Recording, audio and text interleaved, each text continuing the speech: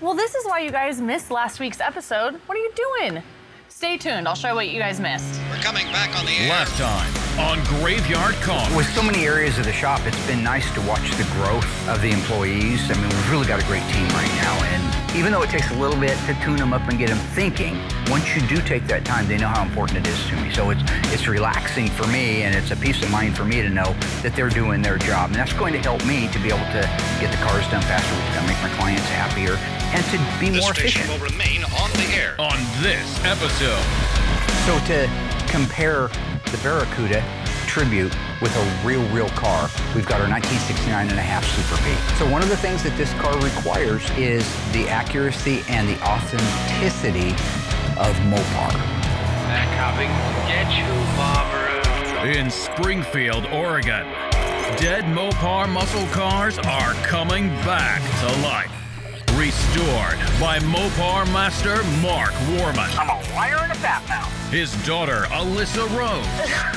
Why would you do that? His painter Will Scott. Got one dog. And his cousin Dougie. Oh, hi, Mark. Welcome back to Graveyard Carz. So in our 1970 Plymouth Barracuda Tribute car, we've already installed the drivetrain. Now, I took some time before the drivetrain got installed to go over the specific details of what steps we go to make even a Tribute car look accurate to what a real BS23 V-code car would be. This is a 1970 F440 HP engine with a Silver Sport 6-speed transmission and a Dana Mosier rear axle. This engine is going in a 70 Cuda Tribute car. This is a Graveyard Dreams car. People ask, if you're doing a Tribute car and it's not a real V-code car in this situation, how authentic do you get? How detailed do you get? How close do you really want it to be? Are you trying to fool anybody? Well, the answer is yes, I am trying to fool a lot of people, but not for any monetary advance, all right? The VIN in the windshield is going to tell you that this car started life as a 318. The fender tag is going to confirm that it's a 318. Everything else about the car is going to look like a 70 Cuda with a 446 barrel. So just to talk about that, upper radiator hose. That has the original part number, also the original texture. Well, not the one you get at your local parts store. This is a duplicate of the original. These are replicas of the spark plugs wires with the date code on it. Original torsion clamps on the hoses. The 216 fan, which my friend Tony D'Agostino reproduces, and the date-coded clutch, which also Tony happens to make. If you look at that right there, you'll see that there is a part number. Those are replicas of the original fan and power steering belts. That's the detail we go to. You open the hood, I don't want you to see anything except the way it should have started life if it was that particular car. You'll see that we use the natural finish on the dipstick tube with the painted dipped. See a nice little dot right there? That means that's been dipped. PCV valve and grommet both get painted with the engine in Hemi orange. This is a correct throttle return bracket, throttle return spring, and throttle bracket for the 446 barrel manual transmission. Replica Holley 6-barrel carburetors with the correct screws. They come with a 8mm hex head screw, the new reproductions. We get these from Classic Industries and replace them before we put the carburetors on. We have the lead here going to the 6-pack idle stop, which I don't have yet. It's coming. You look at the K-member, that's an original K-member with the skid plate. The lower control arms have the simulated Cosmoline effect that we put on all of them. Disc brakes, correct for a Super Track Pack car. This is going to have a 410 day in it. It would be an A34 Super Track Pack. Replicas of the original black shocks with hardware, including the clip that holds a positive battery cable to the upper shock mounting bolt on the left-hand side of the car. Here you see an original sending unit for the rally instrument cluster. This is the correct original 6-barrel throttle cables that go on a 70 E-body with a 6-barrel on it. Okay, so the same thing applies on this half of the engine as it did on the other half of the engine. That is correct original appearing. That's the name of the game. Whether your car's a G code for a 318 or a V code for a 446 barrel, when you pop that hood, if you're calling it a tribute, or a clone they used to call it, try to make it as accurate as possible. I guarantee you it's not a waste of money or time. Over here you see the heater hoses with the correct part numbers on them for the 1970 440 engine in a non-air conditioning E-body. Here on the coil you see it's got the original part number, the original color stamping, and the date code down here. Original Gates hoses. This is the 11/32 black hose with the yellow writing on it. This is the one that goes over to the PCV valve. This is the one right here that goes over to the power brake booster. Because this car is a power disc brake car, we have to have that line going to it. From our friends at Inline Tube, these are the replicas, the original upper fuel lines that go into the 6-barrel carburetors. You could link it together any way you want. But if you want it to be right, that's the part you need on there. Looking down here, you'll see the KV fuel line. This is the main incoming line, 3/8. The outgoing one is 5/16, but it also has KV on it. And this is the 1/4-inch fuel return line. And it goes back to the fuel tank. And then this is the fuel vapor separator. So when you look at this engine, everything about it from a DNA standpoint is accurate for a 1970 Cuda 440 6-barrel. Originally, this engine would have had a 18-spline Hemi 4-speed behind it. Now, you've probably seen the transmission back here. The cool thing about the transmission is this is from Silver Sport. It's a 6-speed T56 Magnum transmission. You can buy this whole thing in a kit. It's scatter shield, the clutch, the flywheel, transmission, you get the shifter. Here's the coolest part of this particular transmission. Number one is it bolts right into your car. Very few modifications to the floor. You do have to cut out a couple of small areas to be able to fit this transmission in there. We'll show you that when the time comes. It's this. This is the gold. Gold, Jared, gold. So originally it had a pistol grip 4-speed with wood grain handles on it and a lens indicator on the top that would have a 4-speed pattern. This comes out exactly in the same position that a factory E-body 4-speed would come out. No modifications back there at all. They've modified its shifting area from here all the way back to here and off to the left because Mopars are off center. They've included a carbon fiber, which isn't my cup of tea, but the folks that own the car happen to love it. It's the lens on the top that I think is so cool. The same font, the same pattern, except that it's 6-speed. So, I grab that bad boy. First, look at the throw. Second, typically it's more like this. This is about 50% shorter throw. First, second, go into third, fourth, fifth, sixth. And then back to the neutral gate, over to the right and up is reverse. That's just gonna make one nice driving car. So there you go. 446 barrel Tribute with a 6-speed transmission, done the way Graveyard Carz does everything, the right way. So to compare the Barracuda Tribute with a real car, we've got our 1969.5 Super B. Now this car's been around a long time, and I'm sorry to say that. We've moved a couple of times, had a lot of things happen. The owner's been very patient with us, but doesn't avoid the fact that we've had the car way too long and it's time to finish it. Connecting with ECS has allowed me to be able to get carpet sets for our cars. We were always able to get them, but the ones that we're getting from them come in a great big flat box. This thing is not folded up. In this particular case, you open it up out of the box, you lay it in there, you use a quick seam across it just to make sure you hit all the contours, and all of a sudden you've got a factory 80/20 identical carpet set to what you had if you would have bought the car brand new. They make these carpet sets a little bit long, which is smart because sometimes you have to do that. They know that we make mistakes out here in the world, so if we trim the end of it off, put it in there and find out that it's still too long, you can keep trimming it. You can't, it's like hair. If you get a bad haircut, I rarely do, but if you were to get a bad haircut, it would be difficult to glue that hair back on. All right, you cut a board too short, you can't glue the wood back on. So in this case, they give you plenty and you just take your time and trim it. Between trimming it, steaming it, and fitting it, you should be able to make it look exactly the way it did, or better, when the car was new. One of the most difficult cuts that you need to make sure that you have everything perfectly lined up is actually where the shift mechanism comes through. You got to get that right because that's right in the center and nothing really covers that. You only get maybe about 1 inch of grace when cutting that for the shift boot to go over, but if you go anything further past that, you're calling them up and asking for a new carpet. The carpet looks fantastic in there. You know, made all the cuts, got everything lined up, lays down super flat, and I just can't wait to move on to the next part. So now that I got the carpet in, we can move on to the rest of the interior. We can actually get the dash in there, get the trim panels on the door, hopefully get some seats in there.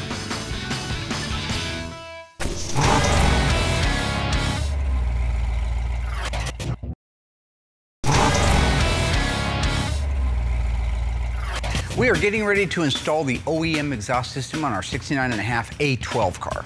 If you go back to the early seasons of Graveyard Carz, I did an inventory check on this car. We went around it from the very front to the very back, talking about the things that make it a real A12 car, some of the footprints that we needed to record, so for when times like this come and we're putting it back together, we would have that documentation. It's a very unique package car and it deserves to be done right. So for example, the exhaust system that I put on this Barracuda needs to look, sound, and act right. It doesn't have to be perfect. The Super Bee, it does have to have that.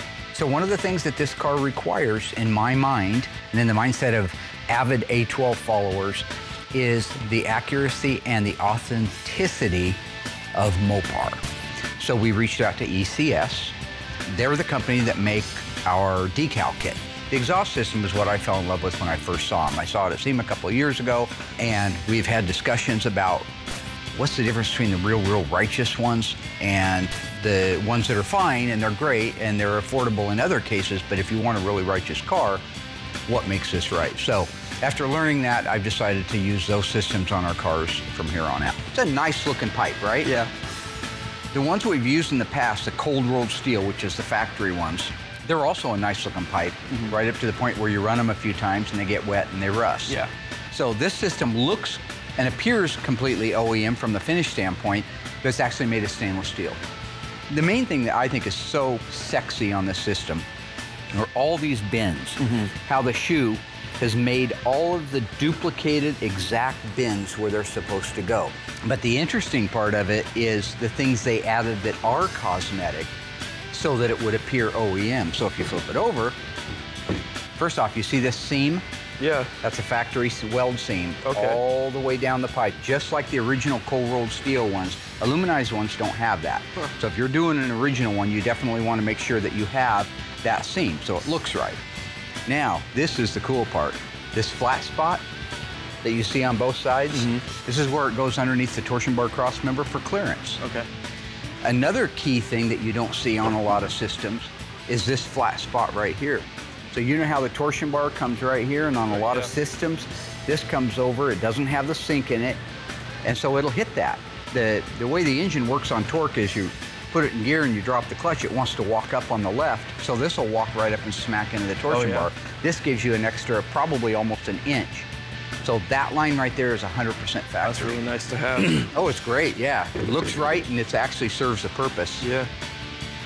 And then here, you see these shoe marks right through here. These are all factory. Even the factory ones have it from clamping it in the machine. The shank down, the really nice collapse shank down right there for the mufflers to go on. Yeah. It's not cut or split or, you know, Reduced pokey. down Yeah, by... it's a factory system. It's just beautiful. So, you ready to install a pipe? Yeah, let's put it in. Let's do it. Okay. So while we have used in the past good exhaust systems that work great, they're not licensed by Chrysler. They're not so accurate to an original one that you could get a license and put a Pentastar on it. But on a car like that, that's why it's going on that one, and that's what that car deserves. 1966 was the first year for the Dodge Charger. Now, originally, this car was supposed to be a turbine car. The turbine engine project failed, so the turbine Charger failed along with it. However, it was a great looking car, a great design. Chrysler had a lot of money invested in it. They decided to continue to produce it with a conventional engine. The standard engine, the 66 Charger, was a 318. Optionally, you could get the 361 two-barrel, which also happened to be the last year for the 361. The 383 four-barrel was also optional in the 66 Charger. What other engine could you have gotten in this car? Is it the 440 Magnum, the 426 Hemi, the 446 pack? Think you know that answer? Stay tuned after the commercial break. Let you know how you did.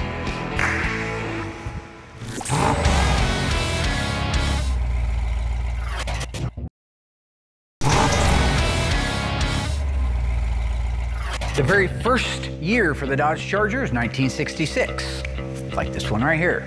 The standard engine was a 318, we learned that. The 361 two-barrel was available in this year and model, as was the 383 four-barrel. What was the other engine that was available in this model? Was it 440 Magnum, 426 Hemi, 446 pack? If you guess 446 pack, you're crazy. You're wrong and you're crazy, because 1969 and a half was the very first year in the A12 cars for the 446 pack, 390 horsepower, 3 Holley two-barrel carburetors totaling 1,350 CFM. If you said 426 Hemi, that was the other available engine. They only built 268 426 Hemi 1966 Dodge Chargers. Of those, like this one being a 4-speed, they made 250, only 218 automatics. So I can keep doing the number thing all day long, doesn't matter to me. I got nothing but numbers rolling around. You see that movie, A Beautiful Mind, where they got the guy standing in front of the board and all the numbers are going off and he's calculating it all. That's every day of my life. Like Terminator, the numbers are jumping up and down and looking for matches. Now, the guy in Beautiful Mind, he had a nervous breakdown or something, right? I haven't had a nervous breakdown. That was... Okay, so we're ready to put the mufflers on. That means a little bit of hardware. Now, you've seen the other clamps that we used to use. They'd have a flange nut where the washer was built onto it, which works great, but it isn't correct. This is actually the correct setup for the hardware. Correct size, correct finish. You see they're oily? They're a natural finish from the factory. The ones that we get are zinc plated a lot of times. That's not correct. This is actually correct, but they put the oil on to prevent it from rusting. These are what I'm in love with. Natural finish, that's why they're oily. The correct band, correct, I believe, rubber band with the double sewing in it. But that stud, go look at an original one. That hollow rivet, that's all factory, where the generic ones that you get don't have any of that. I think this is just bolted on the generic ones. And see how this is stamped into it? Normally this is just flush and you bolt it on there. This is as close to an NOS part as you could get. Just doesn't have a part number on it. Really nice. And then the muffler is super cool. So these are double wrap #1. So you got your outer skin. They actually have another skin underneath it. And that's what gives them the Hemi muffler deepness. You notice how a lot of mufflers we put on, they sound more tinny, like the MagnaFlow, which is a great sound, but it's not a factory sound. This will offer you the factory sound. These are the only that are licensed by Chrysler. That's why you only see the Pentastar there. To get the stamp and everything. So if you want to do it right, you do it like that. So you got your vendor code, your date code. So this would be the 27th day of '69. Which is great because this is a spring car. So this is plenty. This is 2-3 months before the car was built. Another vendor code, which internally means something to the people that made them originally. But these are built and based on original. And the font, that's the other thing. That is the identical font, right? But here's something nobody pays attention to. The aftermarket ones have one weep hole. This has two. That muffler is not specific to either side of the car. So it could set this way, and it has to set a certain way on the left-hand side of the car. You could take that same muffler, flip it over, and put it on the other side. That's how it's intended to be. It's just that attention to detail is so important. That's really good. The indentions are beautiful. This is for the purpose of clearing the drive shaft during vibration, but these are all duplicates. However they did it, I don't know, but somebody studied it like a science, and so you have all the indention marks, you have the correct muffler, you have the correct date codes, the Pentastar. Everything about this is going to look like an NOS system. The owner will be just thrilled. Looks great.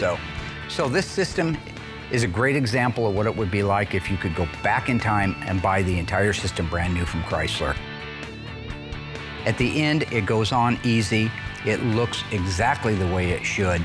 And you know that if you go to a show, there's nobody at any show in any class that's going to have a better system on their car.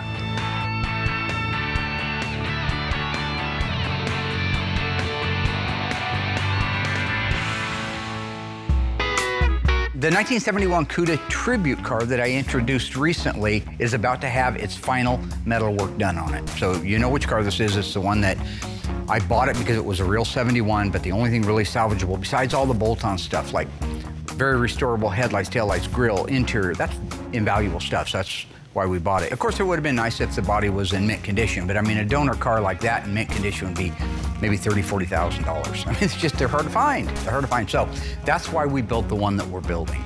So far, George and I, over the last few nights, have built out the entire body completely from one end to the other, but only screwed together and clamped together, not solid welded together. And the reason we pre-built the car out was we want to know where everything goes before we start welding it in. Because we're gonna film it and let you guys see it. We are going to walk through from the rear frame rails, front frame rails, transmission cross member. Then we're gonna do floors, extensions, trunk floor extensions, rear step wells, cowl, firewall, upper body, set the roof down on it. You're going to virtually see this car be built before your eyes. Without a doubt, this is the most intricate build we've ever done. It's not the most high-dollar build we've ever done. With cars becoming more and more obsolete, but graveyard cars wanting to stay in business for 30 more years, we've got to look for an alternative, and this could be the alternative. If we can get a manufacturer like Auto Metal Direct to build some of the inner structure pieces for the roof that they're not building right now, we could build a car out of a catalog. So when we're done putting this car together, you're gonna see a completely built out Tribute 1971 Hemi Cuda shaker hood car. Okay, so the very first step we've got to do in building out this entire car are some of the sub panels. So like the wheelhouse, the inner and the outer need to be spot welded together like the factory did.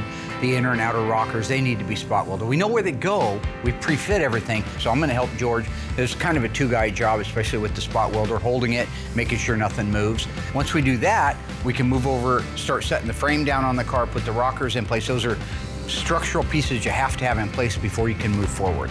So how do you feel about it? I'm excited. You asleep again? Oh, George is excited?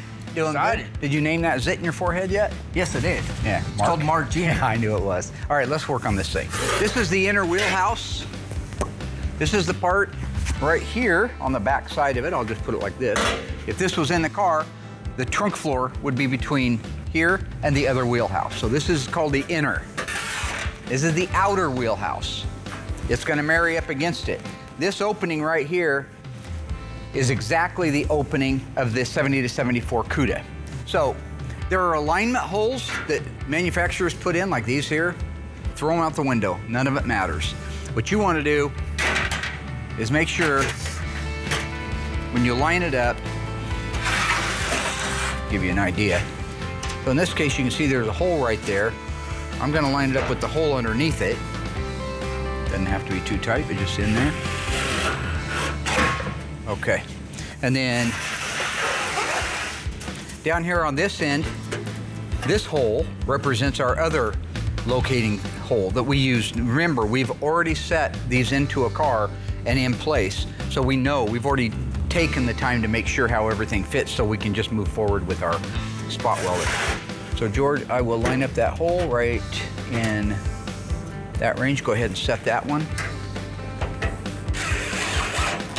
Okay, now what we care about is in here. This plane and this plane should be right next to each other. It should be a nice flush finish all the way through there. Fantastic. Okay, so now we're ready to spot weld.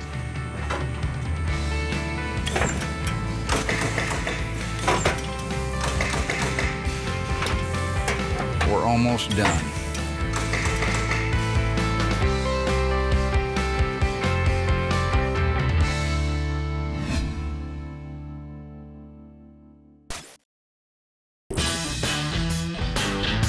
Now we're going to weld together the inner and outer rocker panels. This is the right-hand outer rocker. See how it's shaped? This is the part you see from outside the car underneath the door. That's what we call a rocker panel. Right here, this is the sill area. So when you open your door, you see that nice sill plate that covers the edge of the carpeting? That's this area right through here. So it's called the outer rocker. And this is the inner rocker. This is the reinforcement that when married together, boxes it in. There's nothing better than boxed in steel. That's gonna give you all of the strength that you need. So go ahead and give me a clamp right there. We have our screw holes lined up. We're gonna do the top of it first, and then we'll put the bottom in place as we need to. Again, it's really easy for these things to walk around on you and do this. So you just wanna make sure that these two lips are the same height all the way down. The other side isn't. As you can tell, it's sticking way up here on the outer rocker. We'll address that once this is welded into place. All right, black marker, I'll give you some guidelines. There we go. I'll put you one, every couple of inches. I love to have too much is much better than not enough. Same thing applies, just gonna use a spot welder to marry these panels together, starting at the beginning.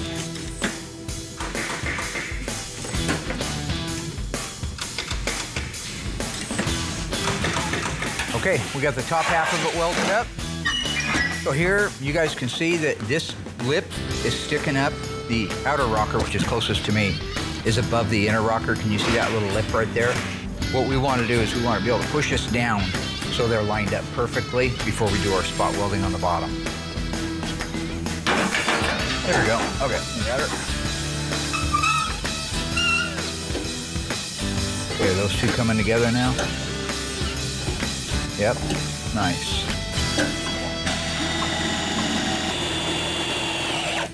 So all we've got to do now is the same thing. We're going to spot weld from this end to this end, about 2 inches apart.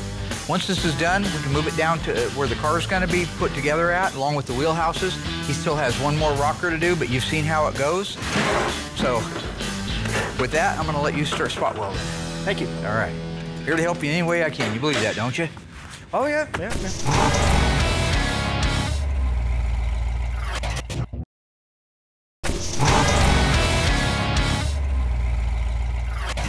All right, so we just got our dash assembly back for our 69.5 446 pack 4-speed 410 Dana Super Beat. The same high bar is set, right? It has to look right.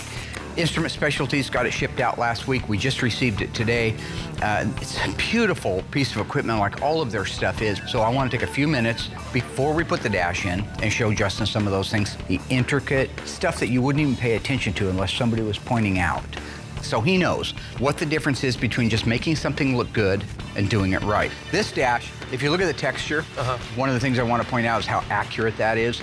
People spray these all the time. They'll use all kinds of hokey little products to try to duplicate the factory. This is an original lacquer paint with suede, which is a discontinued paint and a discontinued toner. That's why Mike Mancini charges a little bit for it, because you can't get it anywhere else. This is the last stuff on it. I've even tried duplicating It's that hard. too, and It's hard. you can get it close, but never right. Working in the dash area, I just want to point out, this is not new reproduction parts from Classic Industries. There's nothing wrong with those new reproduction parts from Classic Industries, especially when the originals are not available. Yeah. But if you're a professional and you're charging top dollar, then you don't put reproduction parts on when you can re-chrome and replate. Restore as much as you can. And that's what they've done. Okay, yeah. Every knob that you see, this button for the switch, these are all re-chromed originals. Wow. This is the original faceplate, and it's all re-chromed with hand-done lettering. Yeah, last time Mike was in here, he actually talked about how they used a cigarette butt filter. That's right, he did. And I always used my finger, and he said, I never even thought about it, but that's, Chrome here is new, reset knob. Great time to check it. Black How do they do that? How do they get the re-chrome on there? They chrome the whole thing, and then they black it out. Oh, and then they black it. Yeah, Gotcha. if you just look at the gauges, that's the original mileage right there. Oh, so he opted not to switch it back to zero. When his dad last drove the car, that was the mileage, and I think that's such a great tribute to his father. It's a blessing that I got Mike Mancini back at Instrument Specialties to do our dash for us. When he restores these dash assemblies, the care to do it right and to duplicate the factory is unprecedented. They don't put decals over the faces of these instruments. They do the original photochemical process. This is something he's the only guy in the country doing, but when it's done, it looks with the same finish, the same font, exactly the way back in the day those instrument panels were done. 50 years later, it gives you an exact appearing and lasts exactly the same as the old school ones did. The radio, knobs have been completely re-chromed, bezel re-chromed, hand lettered. Same thing with the temperature, the switches. He takes time to re-chrome all the original chrome work on it. He doesn't just buy new ones and put on there. These are the original ones. And when these guys do it, it's always 100% accurate. If you look at the key, these are brand new blanks of the original. These are new old stock keys. Oh, just make them that they make an extra set for. We had as originals, but those are new. The ashtray is the original receiver. It just happens to have been re-zinc plated, has the original correct texture on it, like the rest of the dash. Wow. Cigarette lighter is a new old stock. Notice the little ribs on the side there? Oh, yeah. That's an original lighter. It's amazing how much goes into one of these, but that's why they charge what they do. Even right down to the knob for the glove box door. Oh, wow. Is replated. I'm excited to see this go in the guy's car. He's been so patient for us. Awesome guy. I can't wait till it's Hear that, Dave? He's an awesome guy. Dave's an awesome guy. He came out here in season 2 and hung out for a week. Oh, wow. He packed his bicycle up in a knapsack and bolted it together when he got here and rode it all over town. Guy's like super healthy, worked for, oh yeah. Not me, man. Okay, just take a quick look through here. They use a new reproduction wiring harnesses, which are great. Again, Classic Industries. That's just the ones that anybody can get too, right? Okay. Yeah. And you should always, if you can, do it. Just because the wiring harnesses that are on these cars are 50 years old, they're brittle, people have whacked into them before for a stereo or gauges. What you'd hate to do is spend $100,000 restoring a car, have this beautiful car burned to the ground. Yeah. It's over a $500 wiring harness. All right, so just before we put the dash in, I wanted to show you a couple of provisions that you have to have in place before you put the dash in. This is the original heater box, just restored. We put a new heater core in it, a new seal kit, new cables. We reproduced the original part number. If you look at the original part, you'll see that that number was on there. This is a duplicate of that. So that's the attention to detail. If somebody crawls underneath your car to show with a flashlight, they're gonna wanna see that. The under dash installation, all cars got that. This car gets it. Kick panel installation, we wanna add that. Look up in here, you see the wiper transmission has been blasted and clear coated, so it's safe, it's not gonna rust. We have all the joints have been greased and lubed. Clutch and brake pedal assembly, you see the black mark, and then the natural finish from there up. All of that is restored, in place, and ready for that dash to go in.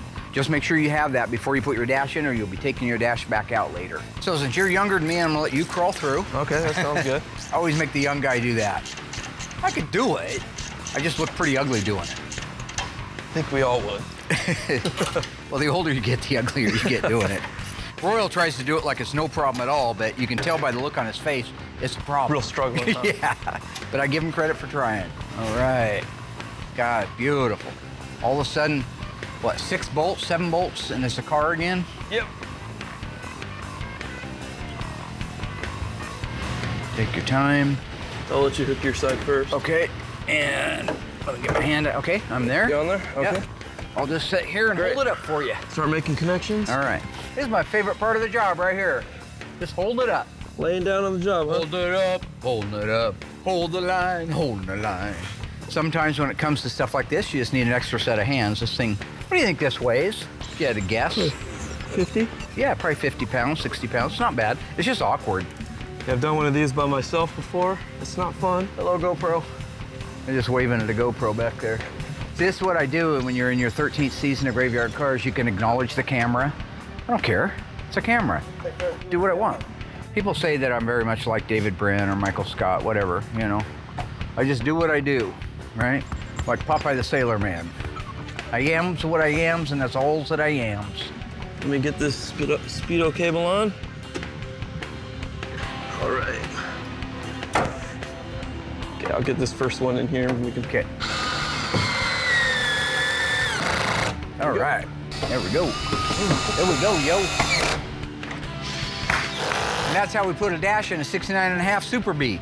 So we have our dashboard now installed in the 69 Super B. Everything looks great. Connections are all made, able to roll it up into place and bolt it down. So now we can just move on building out the rest of the interior. We can get the steering column installed in it. You can start building out the back seat area, door trim panels, front seats. We're ready to move forward with the rest of the assembly on Johnson's 69.5 Super B. The 1970 Plymouth Superbird was born out of necessity. In order for Plymouth to run their new car at NASCAR in 1970, they had to build one street version for every 2 dealerships in the country.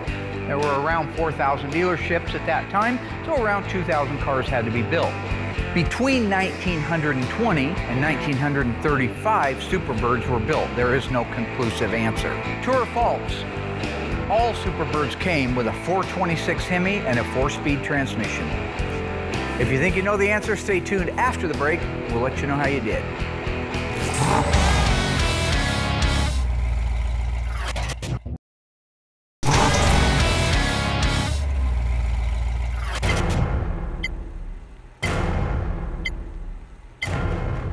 So this my chick God, we're gonna walks die. in, she says, Every time it goes, a body man gets his wings. yeah, here's all this one coming. The trusty old Mission Impossible gag.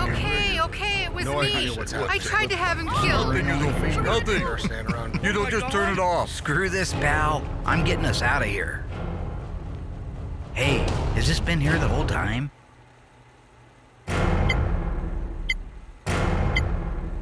Lord, if you get me out of this, I promise I'll never even think about going to a party on the West Coast.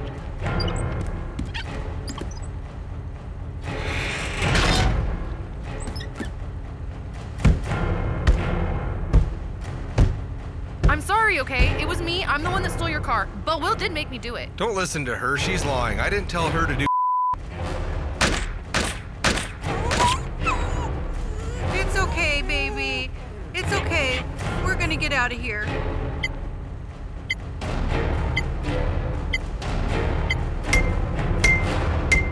gonna die and I don't even get my last meal.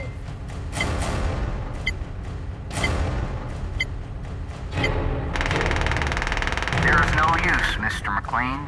You'll never get out that way. The windows are double pane with transparent titanium bulletproof glass. They're also tinted to reduce glare. Standard on all air conditioning. Oh, God. Pretty clever, Warman. Personally, I'd have done 3 layers of polycarbonate with a flexible titanium. Shut up, Sam.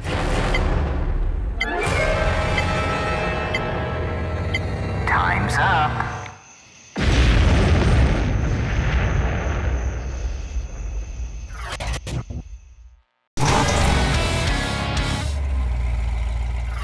All right, my ghoulish friends, how did we do on that one? Now, if you've been watching Graveyard Carz, you remember back to season 3, I think it was, where we restored a Superbird. We talked about a lot of numbers during that time. My question was, of the street versions of the Superbird that were built, whether it was 1920 or 1935 or somewhere in between, true or false, they were all 426 Hemi 4-speed cars. If you said false, if you said I'm a liar, you said I'm a fat mouth, and that's why my nose looks like Pinocchio's, you were absolutely right. The Superbird standard engine was a 375 horsepower 440 Super Commando, available with both a 4-speed and an automatic transmission. The first optional engine was the 446 barrel V code, also available with a 4-speed transmission and an automatic transmission. The legendary R code 426 Hemi was available in the 1970 Plymouth Superbird. Of the 4 speeds, 58 were built. Of the automatic, 77 were built, making a Hemi option Superbird, especially with a 4-speed, one of only 58, could very easily be a 7-figure car in today's world. All right, so I'm gonna go get George and we're gonna begin the final assembly of the 71 Hemi Cuda tribute car. We talked about what dire straits this car was in when I got it, but that the most valuable thing was that it was a complete car and how valuable that roof inner structure stuff is because nobody makes it. Right here is the rear shock cross member. So to give you an example, put it into perspective, let's turn it over, George. If this is in the back of the car, your rear shocks come right up through here and this bolt locates them into place. This is called a rear shock cross member. It does not come on the frame rails already. I had to put that on there. But the reason I like to do it now, while it's all apart, is we have accessibility to it. Here you can see I have really nice welds all through here. You couldn't do that normally speaking when it's on the car. You can't even tell that we welded it in these areas right here. We also did a measurement to make sure that they were perfect where they're supposed to go. So this sub-assembly is ready to install. This is a Graveyard Dreams car. It's hard to find 71 Barracuda bodies. That's why we went to such great lengths on this one, but you're gonna learn some really neat stuff that you've never seen before on Graveyard Cars. If you wanna grab the trunk pan, we'll get ready to set it up here in a minute. Sounds good. This is a weld-through primer like we've mentioned before. It'll put a seal around our welds. All right, go ahead and throw that pan up there. We'll give you a hand. All right, there you go. Thank you. You're welcome. These are the areas that we're going to be spot welding onto the frame rails. So we want to put some weld-through primer on that. They've already been stripped. And then you got a tape measure handy? We can do a measure off this rail right here. Boy, it's really close right there. George and I have taken that car and we've actually pre-built it out. Everything in place to look like a real live car. Everything was screwed together. That gives us the ability, number one, to look at it and make sure that it's geometrically square and true. But also we have those locator holes now that it's time to go back together with it for final, because now's the time when this car gets welded up. I believe that is it right there. Those holes are lined up nicely. That's lined up. Perfect. So right now we have the trunk pan sitting in space where it's supposed to go. So we're going to spot weld this in a couple of areas to the frame rails, double check it with a cross measure one more time, and then we can spot weld it almost all the way forward. We'll stop around here because we still have to put the other panel over the top of it, the under seat pan. but it's going really well. Beautiful. We'll go ahead and go do the other side. Keep it from moving around too much on us. It's a long process to do the spot welding, but we're gonna start and see how far we can get.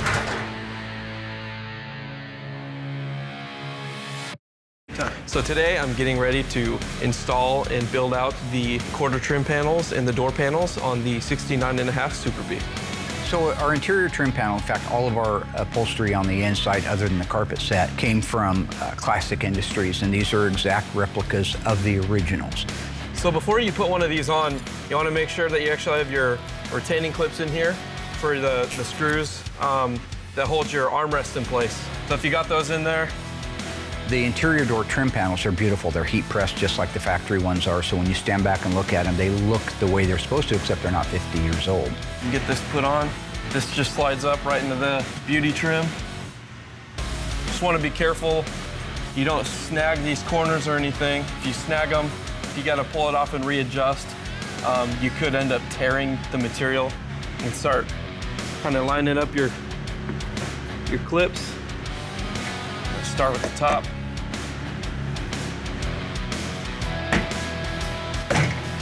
Move on to the front.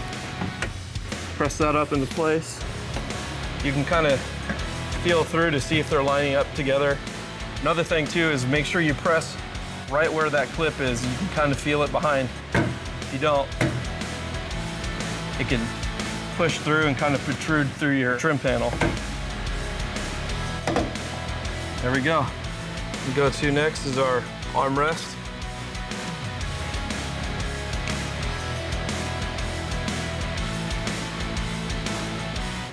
Just want to make sure that you have this level, you know, with the door. Once it's lined up, go ahead and do your final tight. Then you can move on to the door handle. This is the first Super B I've gotten to work on. Gotta say, I really like these cars. Just got their door handle on there. Now we can set on our window crank handle. An interesting little note, I've been to car shows since I was 15 years old. Back then I didn't pay attention, but I sure do now. And that is the location of the window cranks. You think a window crank can be put on anywhere, 360 degrees, just where do you want it? Where does it feel good? Well, there are actually factory positions for it. So when you're sitting in the passenger seat and you roll that window up, that thing should stop at 7 o'clock. If you were looking at a clock face, wherever 7 o'clock is, that's where that handle should stop. 5 o'clock on the driver's side. Boom, because you're on the opposite side of the clock, right? All right, those are the important little details when they go to a show, whether the windows are up or down, you have to have those cranks in the right position. So I got the door trim panels on, I got the armrests, the door handle, and the window crank levers. Everything went on really nice. That's probably the best one so far. Everything just fell right into place. It's really awesome to be able to work on something that just goes together so smooth.